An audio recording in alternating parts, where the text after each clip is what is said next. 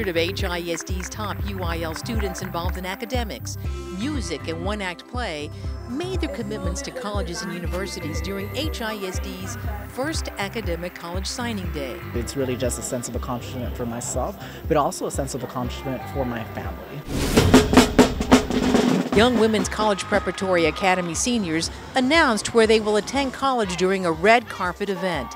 The soon-to-be grads have chosen some of the most prestigious schools in the country. You can't keep talking about it, you gotta be about it. HISD students and their mentors celebrated the first year of the Ascending to Men program during the inaugural Youth Summit. This is the world's greatest generation. You are the most informed generation, and you are HISD students, and I'm proud of every one of you. Seniors who have overcome adversity to excel academically were honored during the annual Superintendent and Board of Education Scholarship Dinner. 46 students were awarded college scholarships. I challenge those scholarship recipients, once they graduate from college and they start working, that they come and give back to another student in HISD.